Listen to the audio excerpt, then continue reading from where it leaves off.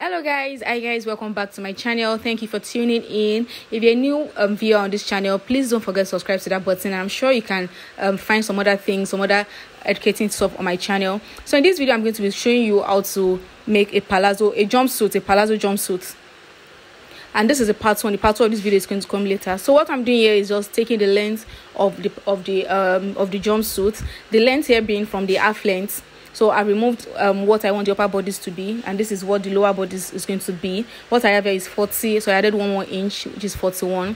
I'm just going to mark the same thing on the other side of the fabric, and I'm going to connect it together. The next thing I'm going to do is to mark my hip measurements and my waist my crotch measurements. My hip measurements here being 8 inches, and I'm going to add half an inch to it to make it 8.5 inches, and that's what I'm doing right now, 8.5 inches. The crotch measurements is 12 inches in this case because it's a jumpsuit, and I'm going to mark that also and join it together on both sides and let you guys see. We are going to try to get our knee measurements, our knee point measurements. So what I'm going to do is basically from my crotch to the length of the dress, of the jumpsuit rather, I'm going to measure it and I'm going to find the midpoint. The length here being 30 inches, so I'm going to find the midpoint, which is 15, and deduct 2 from it, so that makes it 13. So that means that our my knee measurement is going to be 13 inches from the crotch measurement. So you mark it and then you join it together. The next thing I'm going to do is to find the midpoint of all the lines that I've drawn. That is the waistline, the hip line, the crotch line, the knee line, and the end of the pants. So basically what you're going to do is just to measure what you have on fold, divide it by 2, and then mark the midpoint. So after I mark the midpoint, I'm going to join it together with a straight line to form a straight line from top to bottom, and we'll start taking our measurements from there.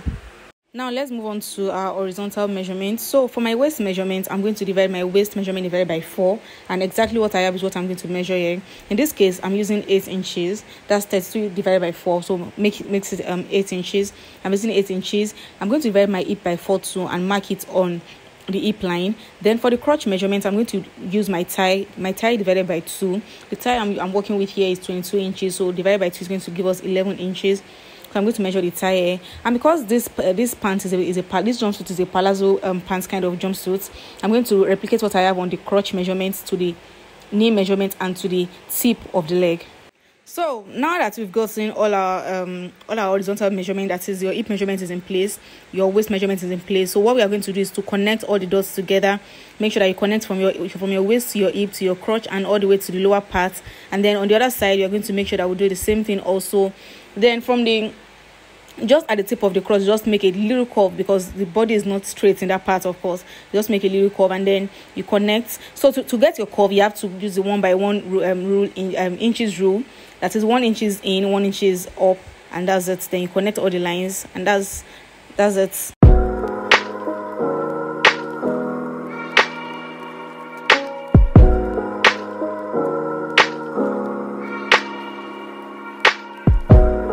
Now this is what the front part looks like. This is what it looks like. So it looks so neat and perfect already. So now the next thing I'm going to do is to make sure that I secure all the edges with pins so that it won't disrupt the shape when I try to move it to somewhere else, because we are still going to use this front to cut the back. So I'm just securing it with shape with pins. I'm just securing the shape with pins all around to make sure that everything is in place. So now the next thing I'm going to do now is to fold my fabric for the back part in preparation for the back part.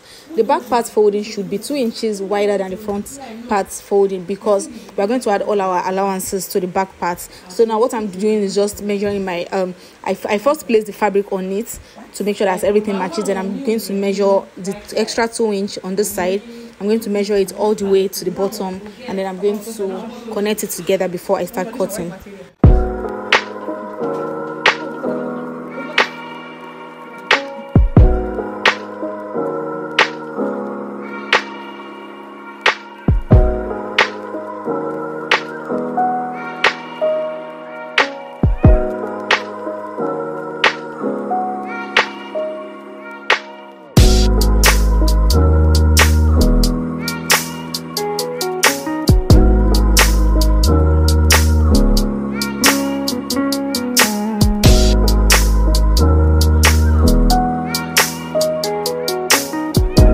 Once I'm done cutting, your back pattern should look like this. So now let's move to the upper part. So for the upper part is a bustier cut with yoke, and basically what I'm going to do is I'm going to count how many inches I want for the yoke. The yoke here is just 5 inches, so and the half length is 15 inches plus 1 inch sewing allowance, that's 16. So here is me removing the 5 inches from the yoke above. So I'm removing my 5 inches from the total length of the upper part, and I'm going to connect the lines together so that it makes it easier for us to measure the lines. So after doing that, the next thing I'm going to do is to measure my bust point, which is your bust point. To measure your bust point from the shoulder, I'm going to measure my bust point. Then I'm going to measure my under bust. Most times the under bust is always 3 inches, but please make sure to measure. And then I'm going to insert my my nipple to nipple measurement divided by 2.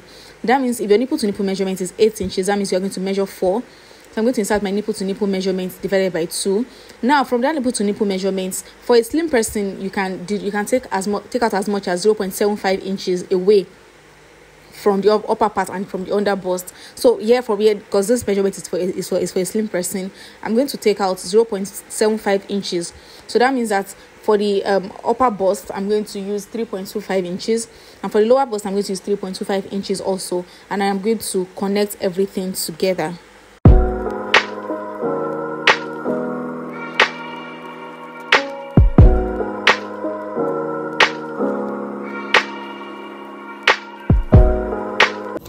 So this is what your center front should look like. Can you see how the bust is the most pointed part, and the upper part is contoured, the under bust is also contoured. Now the next thing I'm going to do is to fold my fabric. I'm trying to cut the sides of the front of the upper bust, of the upper part. I said upper bust of the upper part. Basically, typically what I use most times is 8 inches for slimmer people and 10 inches for people that are on the bigger side. So that's basically what I use to be on the safer side. I like my fabric to be extra than for it to not be enough. All I'm just going to do on this fabric is just to cut just like this, cut it straight, cut the upper part straight, and then use the center front to serve as a guide. To serve as a guide to cut the sides, because I mean that's what you're going to join it together with, to serve as a guide. And I'm just going to trim it out carefully so that I have the same thing, and I'm going to open the sides, because we're going to join it separately. So I'm going to open the sides, and there we go, there we have it. So let's move to the back. The back is just very and really simple, but for the back, I want the back to be lower than the front part. I want the yoke of the back to be longer than the yoke of the yoke of the back to be lower than the yoke of the front. So I'm going to take out 7 inches from the back, and I'm going to take that all the way around and join it together. The next thing I want to do is to take out my shoulder measurement. Remember that this back has a zip, so you have to factor in your zipper measurements into the shoulder measurements. For example, if your shoulder measurement divided by 2 is 7.5, then you have to add an extra inch to make it 8.5 for the shoulder measurements. And after you've done that, you're going to take our armhole measurements. Remember that we are taking out 7 inches for the yoke, and armhole measurement is 8 inches, so that means I'm taking just 1 inch out. And after I've done that, I'm going to take out my bust measurements. Take out the bust here is the bust divided by 4 plus 3 inches. That is 2 inches for sewing allowance and 1 inch for zipper allowance. For the waist measurement, the waist measurement is going to be the waist divided by 4 plus 2 inches sewing allowance, 1 inch for that, and 1 extra inch for the zipper allowance. That makes it 4 inches altogether. So you're going to connect the waist. You're going to connect the waist up to the hip, and then we move on from there.